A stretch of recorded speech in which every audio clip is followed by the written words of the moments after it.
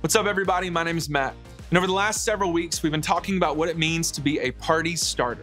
Now, when we say party, we mean any effort to celebrate, serve, or enjoy spending time with others in a way that adds value to life. And so being a party starter means being someone who creates space for that to happen wherever they go. It's the kind of person who points others to the promise that Jesus made about getting the most out of life. But isn't it true that when it comes to a party, who you're with really matters? I mean, think about it. Would you rather be surrounded by the people who bring the party or the people who bring the party down? Yeah, I'd pick the party starters. For example, have you ever been around someone who is so absolutely, positively certain, without a doubt, no questions, convinced that they are right about something? And I'm not just talking about someone you can argue with for their case as to why Drake is the best rapper out there. We all know that's true. No, I'm talking about the person who can't be wrong about anything. That person isn't who comes to mind when I say party starter. Like, there was a guy that I worked with who's a huge Michigan football fan. But anytime you talk to him about it, his opinion on how good they were going to be, he would always end those statements with 100% no questions. I'm pretty sure there's some questions there, but you can't ask him anything. See, when we're really passionate about something or want someone to see things our way, we feel like we can't ask questions or change our mind or say, I'm not sure. Because that uncertainty or that doubt, it makes us look weak or dumb or unaware. And that's not how any of us want to be seen. So instead, we answer or we argue or we come off like we know it all, even though we know we don't. And eventually, we become the exact opposite of a party starter. We become somebody who knows, assumes, defends more than anything else. We think we know and we assume we're right, and we defend that position at all costs. And while we do, we tune out any voices that tell us anything other than what we think. We stop being curious. We stop wondering. We don't ask questions, and we close our ears to wisdom or advice or opinions from anyone who thinks anything else than what we think. And then we even bring this into our faith. We assume that being a Christian means being people who know, assume, and defend what we believe. We can't be wrong. We can't have any doubts or any questions, and we certainly can't say, I don't know. But here's the good news. That's not what faith is all about. And that's not even what Jesus encouraged. What we talk about today might be a huge relief for some of you who felt like you have to have all the answers all the time. And to help us get there, we're going to look back at something written down by a guy named Luke. See, Luke took time to investigate the details of the life that Jesus lived, and then he wrote them down. And his writing is one of the 4 books of the Bible that tells us what Jesus' life on earth was like. And of those 4 books, Luke spends the most time talking about Jesus' birth, his childhood, and his teenage years. Yes, Jesus was once a teenager. It's kind of wild to think about that, isn't it? In this passage we're going to look at today, Jesus is with his parents, and they were traveling to Jerusalem for the Passover holiday. Now, this is something that every Jewish person did back then. No matter where they lived, it was part of the custom to return to Jerusalem for this remembrance of the way that God spared the Jewish people's lives hundreds of years before. The city would be crowded with people, and there was very little room for any of them to be there. And as it turned out, this trip became kind of a disaster. Because on the way home, Mary and Joseph, Jesus' parents, they looked around and they realized that Jesus wasn't anywhere to be found. Oh, even worse, they didn't even discover he was missing until a day after traveling. It's like that old Christmas classic movie, Home Alone. You ever see that movie? Now, if you're like me, you probably watch it and then you think, how could Kevin's parents actually do that? Like, this is a super ridiculous storyline. Well, but a couple 1,000 years ago, Mary and Joseph literally did this with the Son of God.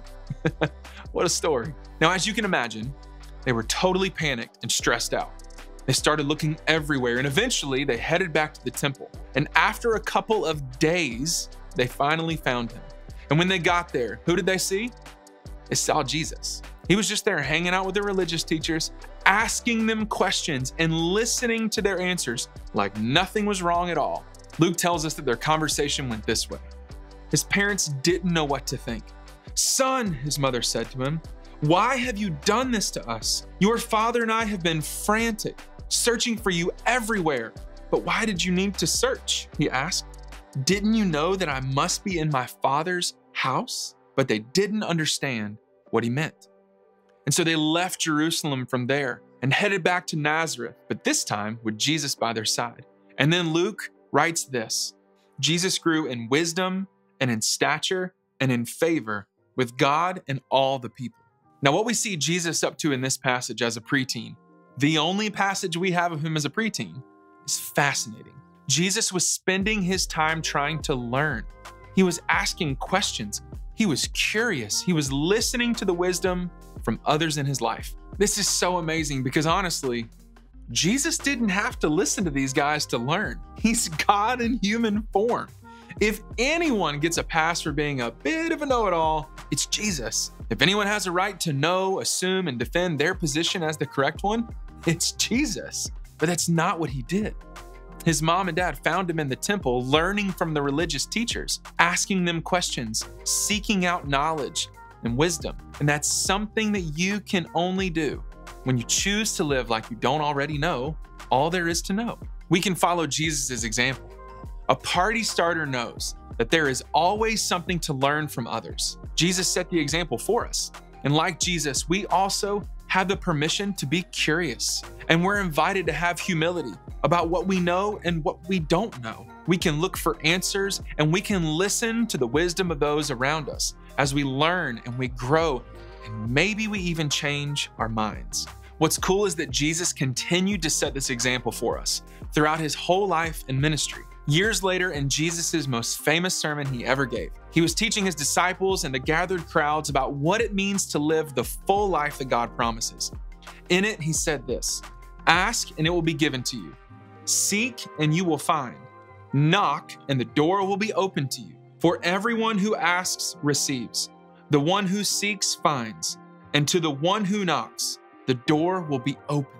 It's important to note that just before this, Jesus was talking about humility. He was encouraging his followers to stop judging and to take on more humility than arrogance. And then Jesus tells them to do this: ask, seek, and knock. So it could be that Jesus is telling us exactly what to ask and seek and knock for in these verses. We ask for humility. We seek answers through curiosity and questions. We knock, looking for wisdom. And when we find it, we receive it. So that's what I want to challenge you to do this week. Instead of know, assume, and defend, try, ask, and seek, and knock.